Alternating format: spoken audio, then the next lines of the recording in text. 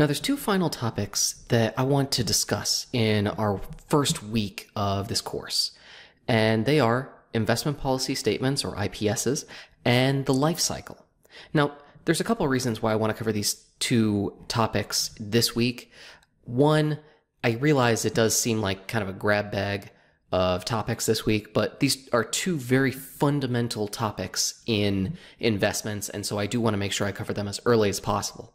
And two, quite frankly, a lot of textbooks will start their first chapter covering IPSs or the life cycle, or both, so I just want to line up pretty well with them. All right, so let's talk about what an investment policy statement is. Well, as the name implies, an IPS is a statement about how some person or organization will invest their portfolio. IPSs are used in several contexts. Personal financial planners can draw up an IPS for a client. When we talk about IPSs of institutional investors like mutual funds, it's also referred to as a prospectus as well. Now, the IPS or prospectus tells a new investor in a mutual fund exactly how the fund will manage any capital that the investor contributes to the fund. Now, keep in mind that all IPSs are different, but most IPSs for managed funds are going to have the parts that I'm about to describe. Typically, the IPS is going to start off with an introduction. In the case of a personal financial plan, this is going to describe the individual or the family that the financial planner is working with. Next, the IPS is going to have a statement of purpose, and this is going to describe why the IPS exists. Why was it created? After that, an IPS will explain the responsibilities of the individuals associated with the plan. If this IPS is for an individual, it'll describe the responsibilities of the client and the financial planner. If this IPS is for an institutional investor like a mutual fund, it'll describe the responsibilities of the fund manager and any other individuals working for the fund, like analysts. We'll also find some procedures describing how the IPS will be updated over time and how the fund will respond to various events. And then we will always see some investment objectives. While some of the other components I've listed so far might not appear in every IPS, investment objectives always appears somewhere, usually near the top. The investment objectives describe what the client is hoping to achieve. In the case of an IPS for an individual, this might include being able to retire at age 65 and live on $60,000 a year until age 90. For a mutual fund, this objective might be something like maximizing capital appreciation while maintaining a moderate level of risk. Now, there's always going to be constraints on the client or the fund's behavior. In the case of a mutual fund whose objective is capital appreciation or moderate risk, the constraints might also specify how much risk the fund can be exposed to. For example, can the fund invest entirely in international tech stocks, or should it maintain a diversified portfolio that holds assets in a variety of sectors and markets? The latter is certainly far less risky. You'll also often see a section that details how certain operations will be performed by the fund. These constraints might prevent the fund from investing in stock options or commodities. We'll also see an evaluation and review section that describes the fund's investment results. For a mutual fund, this section will detail the annual return, the quarterly returns, other measures like the Sharpe ratio, and then it'll also specify whether the fund beat its benchmark. The last section is the appendix, and the appendix will often describe the rebalancing policy of the fund. The reason this is important is that some assets in the fund's portfolio will appreciate in value, while other assets will depreciate.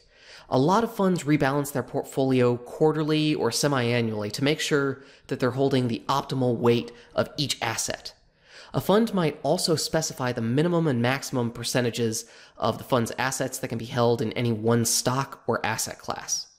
To illustrate some of these components, I think it's probably best that I show you an actual IPS. So I've pulled the prospectus of the Guggenheim Alpha Opportunity Fund, and let's take a look. All right, so here is the prospectus for a series of Guggenheim funds. Now, a lot of prospectuses, they'll be produced for a number of funds in a fund family. So Guggenheim is a fund family. They'll have a number of different funds, and we can find information on all of these different funds in this one prospectus or IPS. Here we have our table of contents. You can see a lot of the sections I just described, things like the objectives and strategies. So here we have our investment objective. Guggenheim Alpha Opportunity Fund seeks the long-term growth of capital. So this is a capital appreciation fund. We note the fees and expenses of the fund. And if I go down here, we'll actually be able to see, let's say the actual turnover associated with the fund, the investment strategies, so long and short positions of domestic equities, and some other equity-related securities. If I go far enough in here, we'll see things like the returns, the rebalancing strategy. I've posted this document on Canvas, so if you want to review it, feel free. Now, I would be remiss if I didn't discuss in a little more detail how a personal financial planner puts together an IPS for a client. Now, the first step is to sit down with your prospective client and essentially have a conversation with them. Your goal as a financial planner is to identify your client's assets, liabilities, income, and expenses. So we also want to know other things like spending habits and how long they expect to be working and investing. So everything related to their investment horizon as well. Now, a financial planner will identify all of this information and they'll get the client to articulate any long-term financial goals they might have. Now, different clients are going to have different goals. Some might want to retire and live quite well. Others might be more focused on their grandkids' education or buying a boat or moving out of the country or something like that. Every client is going to have a different set of objectives, and it's the financial planner's job to make sure that they are very likely to achieve those objectives or goals. Now, you're always going to want to articulate how much risk the client is going to be exposed to during the investment period. So in addition to specifying investment goals, any financial planner putting together an IPS is going to want to put together an indication of the risk tolerance of this IPS or of this investment portfolio. If the client's going to have very lofty goals and a long time horizon, they might have a very high risk tolerance. If the client, however, is near to retirement and close to meeting their objectives, they might be a little less risk tolerant. So we need to adjust their asset allocation to account for this. An investment professional is also going to want to have some investment selection guidelines in this document. So what are the minimum and maximum weights that this portfolio can be invested in? Can this individual, this client, have 100% of their portfolio in equity, or is it going to be capped out at 80% and have a minimum equity investment portion of their portfolio set at like 40%? So this is something that we'll typically see in an IPS. And then finally, the financial planner is going to want to identify, just like in a fund's prospectus, the responsibility for selecting and monitoring investments. Who is responsible for what? And that should be specified in this IPS. So hopefully you can get a sense that these personal IPSs are similar to a fund IPS or a fund prospectus. There's a lot of similar elements here. Okay, so let's try a practice CFA question based on what I just discussed. So the section of the IPS that describes the client is the investment objectives, the intro, or the statement of purpose. Well, the correct answer is going to be B.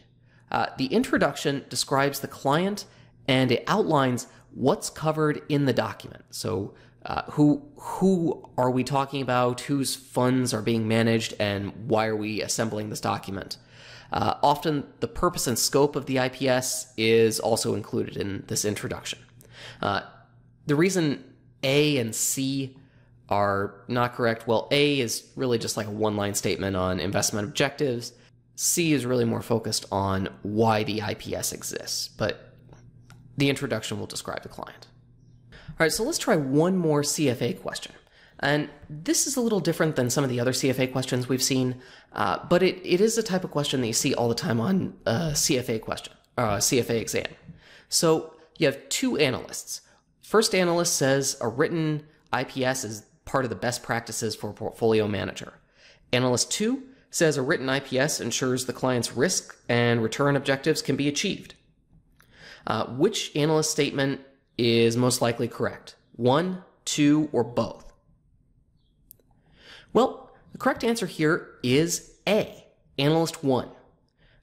So this statement right here, an IPS absolutely is part of the best practices for a portfolio manager. You would always want to have an IPS. The reason the analyst 2 statement is not correct is because an IPS does not ensure that the client's risk and return objectives can be achieved. It indicates what those objectives should be, but it doesn't guarantee that those objectives are actually going to be achieved. So answer A. Now, the final topic I want to mention goes pretty well with personal financial planning, and that's the life cycle. Most people want to retire or at least have enough money so they can retire eventually. In personal financial planning, the life cycle refers to the fact that investors tend to follow different investment philosophies as they age. Younger investors like yourselves have a longer time until retirement. This means that you have more time to accumulate capital. Because you have a lot of time to accumulate capital, this means that you can be a little less risk averse, or you can take on a lot more risk. You can invest in high risk, high return investments. Usually, younger investors will hold between about 60 and 95% of their portfolio in equity, and the rest in other assets like cash and bonds. Older, middle-aged investors might have only, say, 20 years at most until retirement. This means they have less time to recover from any large declines in the value of their investments. This means they probably should be a little more risk-averse. They might only hold, say, 50 to 80% of their portfolio in equities and maybe 20 to 50% in bonds and some in cash and some in other asset classes. Finally, we have older investors. And when I say older, I mean older than 60. These investors should certainly have a very low risk exposure. If there's a financial crisis and they're fully invested in equities, they might not be able to work enough to recover what they've lost. Therefore, these investors should usually have between 30 and 50% of their portfolio in equities, 50 to 70% in bonds, and then some funds in other asset classes like money market securities. Now, there's a lot of rules of thumb that you probably heard that describe how a person should invest as they get older. For example, there's a well-known rule called 100 minus your age. So you take 100, subtract your age, and that's the amount that you should have in equities, or the percentage of your portfolio that you should have in equities. There's also the one-third, one-third, one-third rule, which says you put it in equities, bonds, I think real estate. But every investor is different. They have different goals, different time horizons, different income, different expenses. Therefore, not every financial rule is going to apply to every investor. However, over time, investors should generally allocate a larger portion of their portfolio to assets that are less risky. All right, so let's try one more CFA question. Emily Rose is willing to take risk when investing. She's young and has a secure, well-paying job. Her risk tolerance will most likely be characterized as A, high, B, medium, or C, low. Well, the correct answer should be A. Someone who's young should typically be more willing to take on a lot more risk because they have a longer time to retirement.